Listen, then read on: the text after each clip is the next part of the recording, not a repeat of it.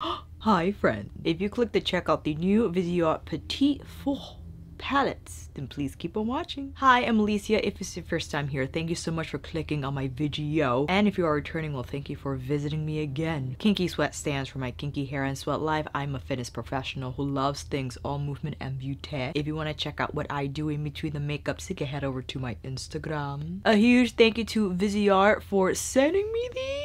They reached out on Instagram, they slid into my DMs, and they were so nice to offer to send me the newer products. In addition to the Petit Fours quads, they sent me the Violette Attendue, which, you know, we might have to dedicate a separate video for. I was thinking about doing it in the same rest, Alicia, it's fine. Here they are, so beautifully packaged, and I love the concept behind Petit Fours. It actually translates into small oven in French, and it's used to describe, it says here, a small bite-sized confectionery or savory appetizer. And I think everything from the packaging and the color selection definitely represents that meaning to the fullest. To quickly go over some product details, each quad retails for $22. They are currently sold, I believe, Sephora, Beautylish, and VISEART Paris, as well as Muse Beauty Pro. And if you do have a pro discount with them, you can get 30% off these quads. We're looking at a total net weight of 0.6 grams or 0.21 ounces of products, a suggested shelf life of 36 months, and made in the USA. This is a new format for VISEART. They do have their VISEART Edit palettes as well as their Petit Pro palette. The Petit Pro palette has 6 magnetic pans and has a similar flap magnetic constructions as the Petit Fours, and you have the VISEART Edit palettes that house 12 shadows. Same magnetic palette construction, except those pans are a little smaller. So you see here it's the same size, except of course this one has 12 and this has 4. Excuse me, I said Petit Pro in the beginning, is actually their Theory palettes.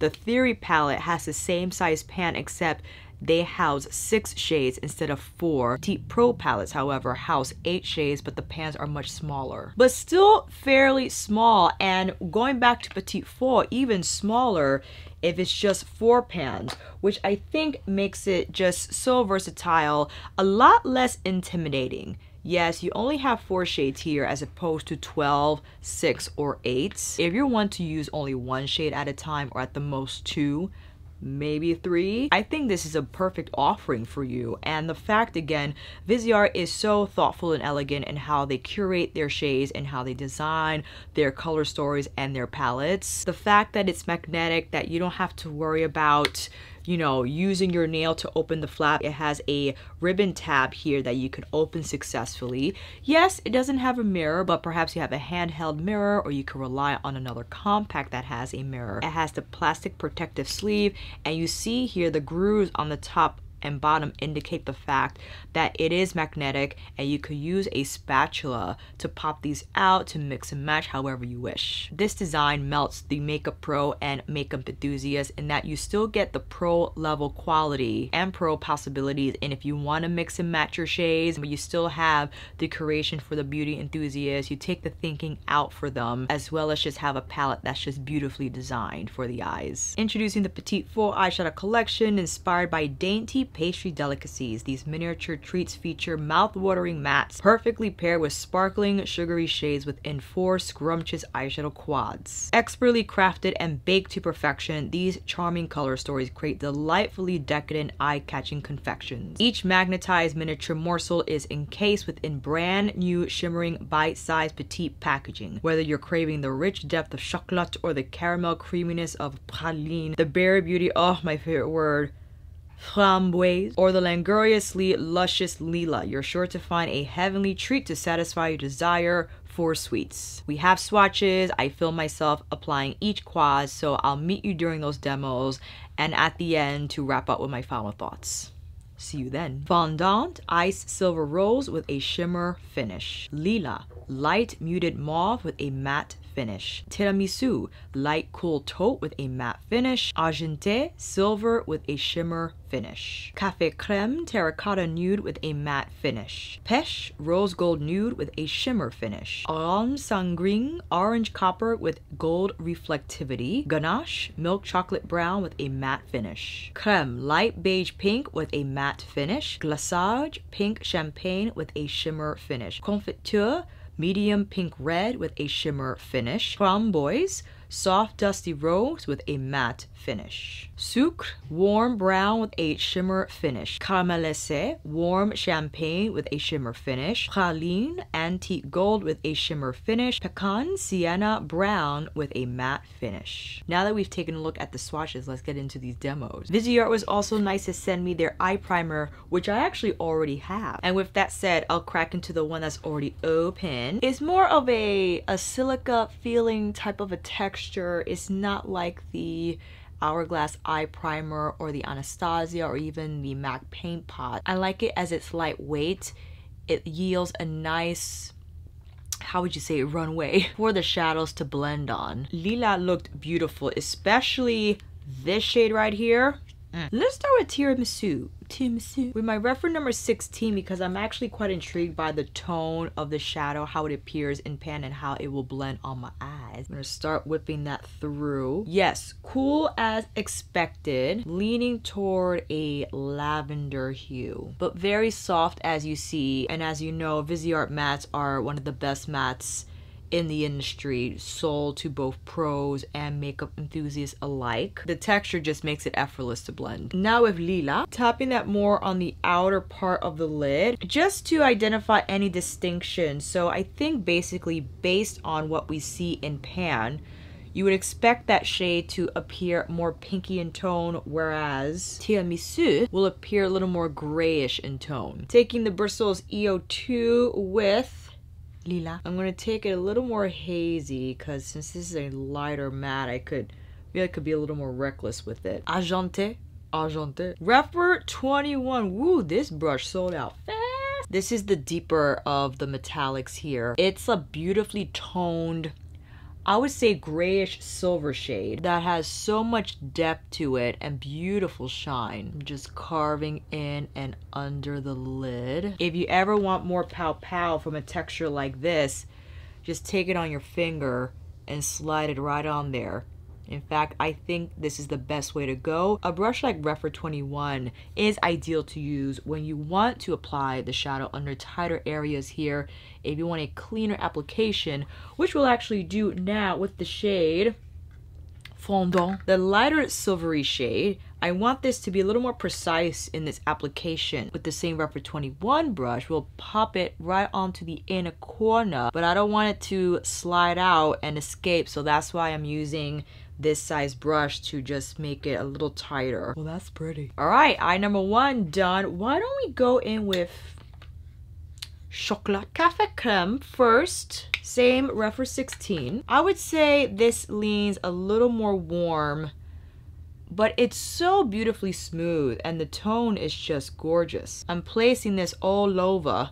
So I want to take, I think is ganache. Yes, ganache on the outer and inner parts of the lid. I think I want this to be more of a halo eye. Bristles Beauty again, EO2 with the ganache matte. I'll start tapping that on the outer part of the V. First piece of smoke here. Now on the inner part of the lid. Despite it appearing like it looks like it's going to be, well, I would say it's pretty consistent.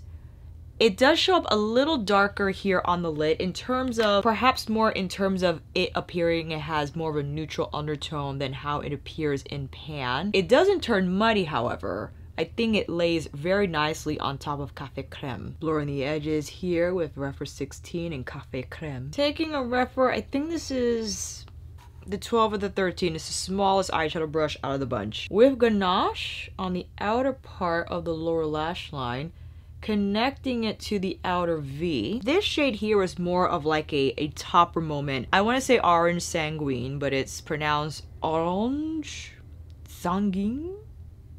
Oh, I messed that up. Taking a lot with my finger, it has beautiful shine, and placing that right between ganache. So I think if you pick it up with a finger, it will have a better chance of showing up pigmented versus you try to pick this up with the brush. Or I will reapply primer in between the matte shades so it has a little more adherence, but that's beautiful. I'm just tapping in the matte so we can smooth those borders. Let me take my Refer 21 just to kind of make the middle of the eye pop. You could also wet this brush. I haven't wet my shadows in a very long time because I misplaced my MAC, and we spoke about this I think in a live where why can't you just use water. I believe the ingredients found in a setting spray are glycerin and have like that humectant property that has a little bit of tackiness that regular water doesn't, which I think will yield a better application of color, especially if you're trying to get more shine and adherence from a shadow. You kind of want that tackiness in the formula as opposed to you just using water. Now with Pesh, designated highlight shade, or it could be the main stage shade, you know, depending on how you want this look to go. Placing that on the brow bone for this eye. Cool. I'm gonna apply some lashes and I'll be right back. Here's a close-up of Lilas and Chocolat. And on the lashes, I have chandelier lashes in the style Lady Grace. Wide shot of both looks, and on the lips, I have Lisa Eldridge True Velvet Matte in Velvet Fawn, topped with her gloss Embrace in Muse. To quickly speak on these looks, I love Lilas. It's very cool in tone. I do love that pop of silver and just the shininess from that shade.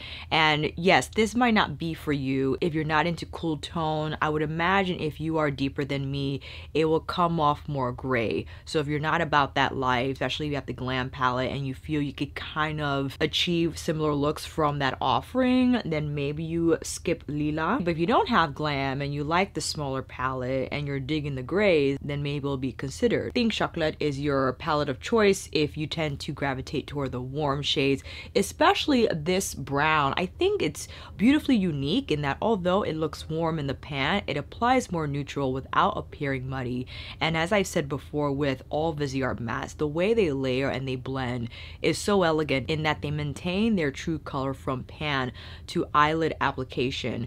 And yes, the shimmer is very soft, but I like that texture. I think it's very forgiving for several lid textures that do not benefit from a heavier feeling metallic or shimmer shade, that those textures tend to accentuate the eyelids, whereas this is more of like a veil of color that still has beautiful shine and offers up a nice glow to the lid. 2 down, 2 to go. Let's take this off and I'll see you back here. Forgive me, I did not bring you in a little closer for the first round.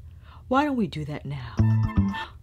That's enough. Perhaps the hardest French word for me to pronounce, framboise. Raspberry. This looks to be like the pinkier tone type of a gig, and again similar topper texture that we found from Chocolat. Why don't we start off with creme, again with my refer number 16. Definitely not as cool tone as the light pink found in Lilas. I would say that's the shade that you could use to apply all over your lid. It has a little bit of a pinky tone, but I wouldn't rely on it as like a main stage matte shade. Oh, my favorite word, framboise. Framboise?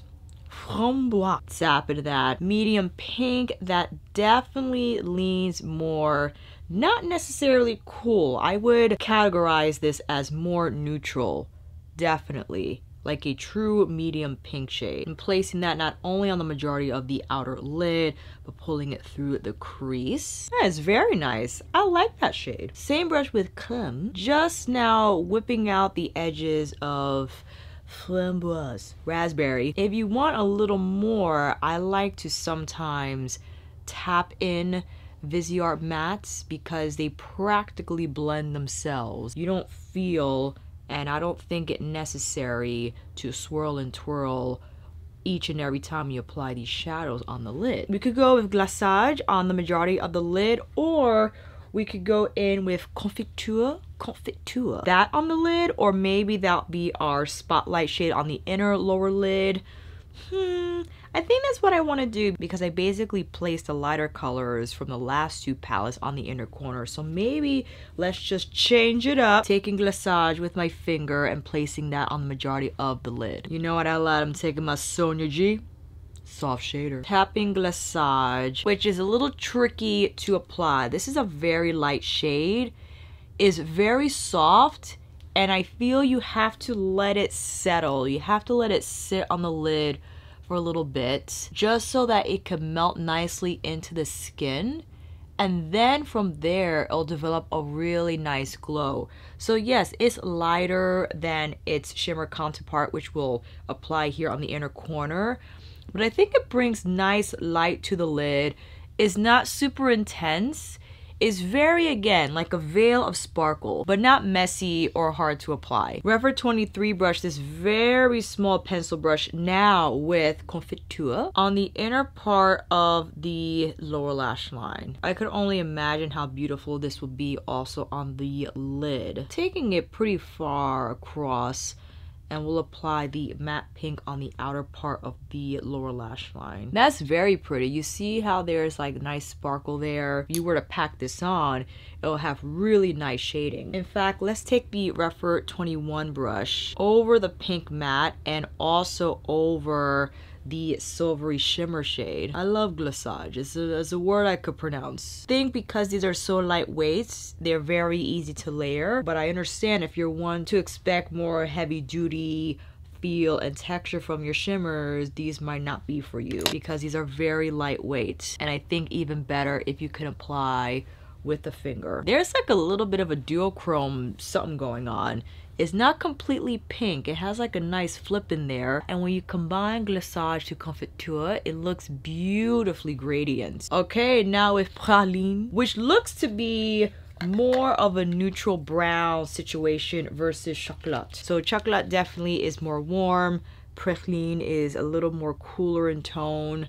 Dare I say, not necessarily cool, but maybe just a little more neutral. You know what? Let me start with a shimmer first. Let's start with Praline. This beautiful brown, it's like a gold brown shimmer shade. I'm just starting with my finger and placing it on the majority of the lid. Very smooth, easy to apply, and the edges just buff beautifully well. This has only one matte, so we're looking at, I think, they would categorize this more of like a satin shimmer, and then these two more of like a traditional shimmer where they have more shine. How about we apply this one here, maybe to the inner corner of the eye? Let's see what that does. Oh, that's very nice. Probably could also, you know what, that's what I'll do. With my Bristles Beauty, make sure I wipe that brush. Bristles Beauty back in with the EO2 with sucre. I want to keep saying sucre like azúcar, but that's definitely not how you pronounce it the French way, Alethea. In with Pecan. The only matte in this quad, tapping that on the outer part of the lid, taking down the outer part of the lid, same matte now on the outer part of the lower lash line. It's caramelized, but it's caramelized? I don't know. Right here. And I'm wrapping it up towards the inner corner of the eye. I'm taking more of the matte shade and pulling it through the crease. Very nice. A light shimmer on the brow bone here. All right, let's slap on some lashes and I'll be right back. Here we have the raspberry side, and here we have Praline. Same Chandelier Lady Grace lashes. I know I have two different Lisa Eldridge lipsticks on because I really wanted to wear a velvet blush with the raspberry eye and velvet affair with the Praline eye.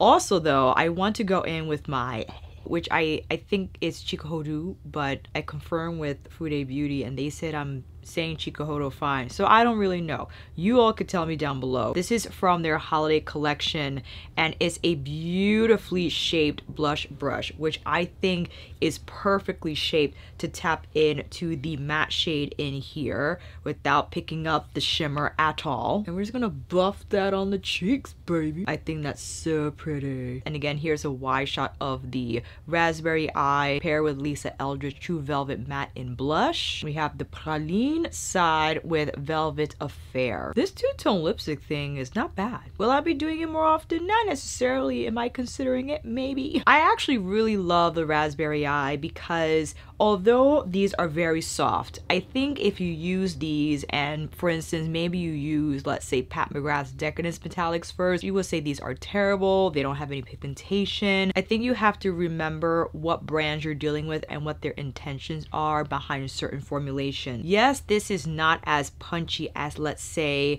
not even Pat McGrath metallic, but in Natasha Denona one. This is meant to be a little more lightweight on the eye, and you saw once it settles on to the lid, it just has, again, a beautiful glow and sheen that I feel is friendly for a lot of lid textures. I love the tone of the matte pink. It's very soft without it looking like you have a pink eye, right? You're devoted to that color story. It's very monochromatic, but I still think is very daily friendly because of the undertone. With Praline, you have more of a neutral feel. I do think you get a little more depth from that brown warm matte in Chocolat. I do feel you get a little bit of contrast by adding that matte. Maybe you'll add it on before the satin shade, which I think is beautiful. You could actually apply that color all over your lid, buff it into your crease, wrap it down under your lash line and be done. And of course, use the highlight shade for the inner corner or even place it on the lid. So I'm very happy with that quad. I think they're all distinct, and I'm happy that VISEART really stuck to each color story in that you're confident in no matter how you combine these shades, it's going to be beautifully curated and just easy to achieve because all these shades just melt beautifully together. I hope those swatches and demos helped. I feel these are very consistent with the VISEART offerings from their Edit lines, Theory, and Petit Pro lines. A brand that I often recommend to those who don't really know which eyeshadows to pick because there's so many brands, different formulations. I feel VISEART shadows are ones for those who don't want a lot of frills, don't want a lot of glitter, don't want a lot of shimmer. They just want a beautifully crafted, elegant eye look that's easy to achieve because the formulas are very easy to use. As I mentioned during the demo, VISEART mattes are one of my most favorite mattes to use. They're easy to tap on, to blend, and to layer without appearing muddy. And I think that also speaks volumes of the shimmer formula as well. It might not be everyone's favorite, especially if you're accustomed to a more heavy duty shimmer and metallic that has a lot more shine and a lot more punch. I think there's something to be said and appreciated about a formula that's a little more lightweight in texture, because remember, once it settles onto the lid, it just leaves behind a beautiful finish. And I think, again, forgiving for several lid textures. Especially if you like to layer these shadows, you can build the shadows without them appearing muddy or heavy on the skin. And if you're going anywhere, you know, I don't know where, but if you're going anywhere, you can take all 4 palettes and still have plenty of room for your other makeup items. It doesn't take up much space at all. And again, as I mentioned at the beginning of the video, I just think the palette is not as intimidating. You have 4 shades, they all work beautifully. Again, my expectations change when I'm dealing with VISEART. I'm not expecting the most extravagantly dazzling shimmers and metallics from VISEART, although within their family, you have ones that are shinier than others. For instance, if I were to quickly compare, these silver shimmers from Lilas, I think have a lot more punch than the ones found in Framboise. These don't have the same finish whatsoever, but I still love the effect it leaves behind. So again, I'm not one to hold so much stock in crazy shiny metallic shades. I think each formula has something to offer. Yes, I know there are some that are just trash, and I understand that. And VISEART for me, again, I think just comes through not only with the color story, but with their beautiful formulation. Let me know if you picked up any of the Petit Fours palettes, what you think of them. If you did, if you picked up all 4, what are your favorites? If you just picked up one, if you're still deciding, let me know down below. A huge thank you again to VISEART for sending me these in PR. You're beyond generous. They did not ask me to film this video. This is not sponsored. As you know, I always like to share about eyeshadow palettes because they're one of my favorite makeup items ever, and to provide as many demos as possible so you can better decide which one to grab or skip on. And that, my friends, is a wrap. Thank you all so much for watching.